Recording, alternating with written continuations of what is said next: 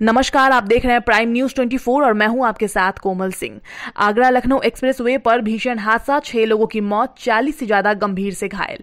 Agra Lucknow expressway पर आज यानी रविवार की सुबह भीषण हादसा हो गया। यह हादसा इतना भयंकर था कि इसमें 6 लोगों की मौत हो गई, जबकि 40 से ज्यादा लोग घायल हैं, जिनमें से कई की हालत गंभीर है। सभी घायलों को अस्पताल में भर्ती कराया गया है।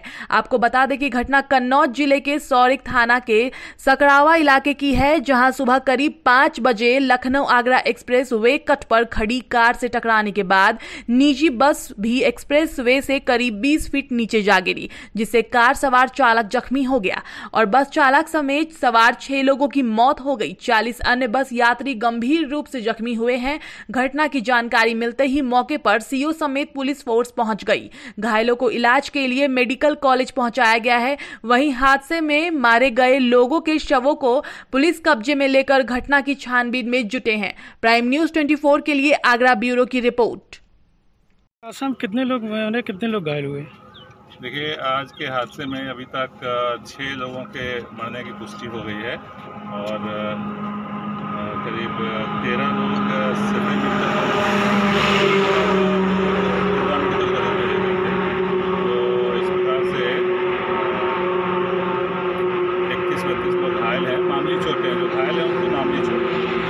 सर, ये हाईवे पे डबल डेकर बसें चल रही हैं, इन पे क्या कार्रवाई की जाएगी?